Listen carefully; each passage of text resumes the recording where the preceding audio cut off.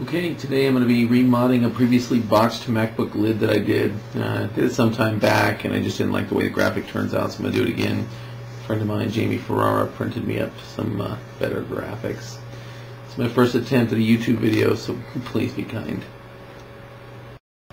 Okay, so the first thing you have to do is remove the bezel here. Make some tools for it and stuff. iPod tool works pretty good. If you have any fingernails at all, you can pretty much get them under there. Smarts a little bit, but you can see that it pops off a little bit.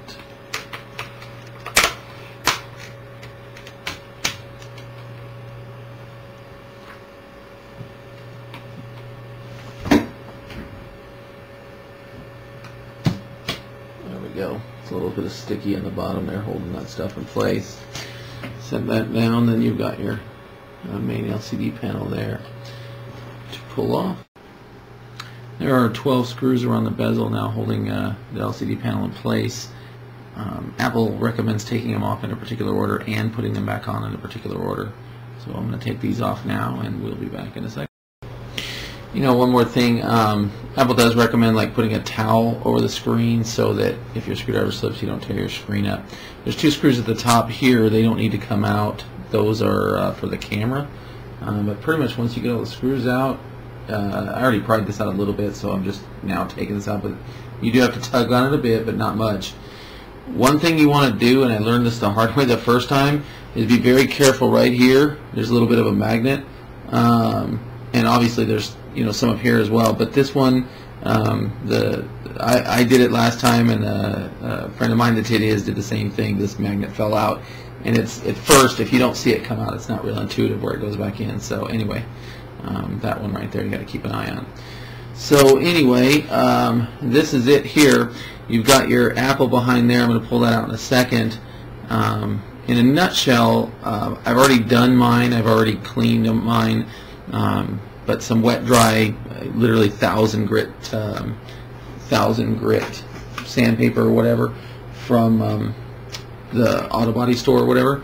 This is an actual what it will look like when it comes out of yours. You can see it's opaque. It's got some paint on the back, so you pretty much have to sand this down, but you want to get it polished again when you're done.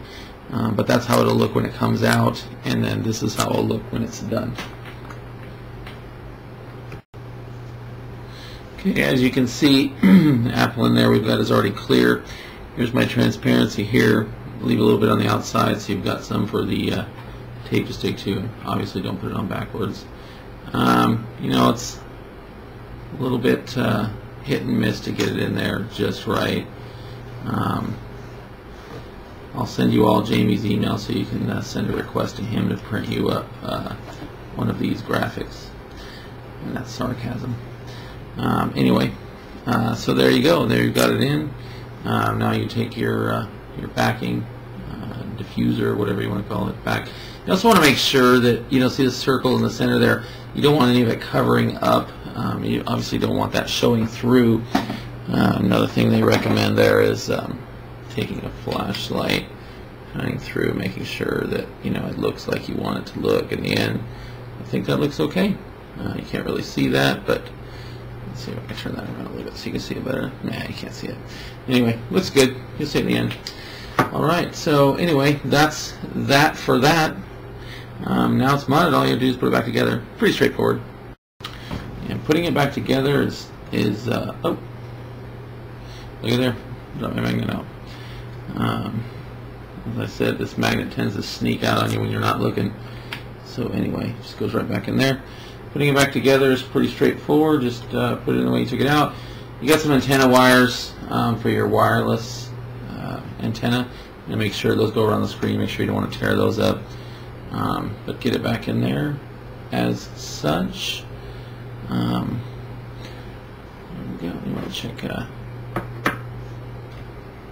make sure that everything's in there all right, and sound. All right. And then basically once you get that in, I clean this pretty good before I put the bezel back on, after I put the screws back on. So now I'm going to go ahead and put the screws back in, and then we'll clean it up really good and put the bezel back on. Okay, a couple things probably breezed over a little quick. One is always take the battery out, obviously, when you're doing something like this. 2, be a little bit careful with the LCD. There's a lot of juice that powers LCDs if you get in there playing around. And 3, I probably breezed over the most difficult part of this mod with regard to the sanding that apple down. That's a couple hours by the time if you do it right, because if you get it glossed and polished, so it's not all scratched up, it does take a while to get that polished up. Use some good automotive wet dry sandpaper and just a lot of water. Also too, you'll notice these little clips right here. These are obviously what holds the bezel on. They can break when you're pulling them out. If they break, you can buy them on eBay. You can buy them from Apple. They're relatively cheap. But anyway, that's it. Snap that bezel back on, pop, pop, pop, and you are done.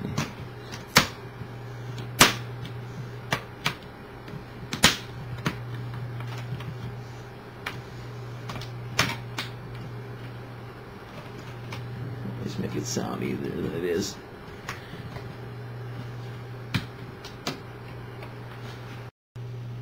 And there you have it. One backlit Apple retro logo with the yin yang sign in the background. Anyway, that's my MacBook Mod. Thank you for watching.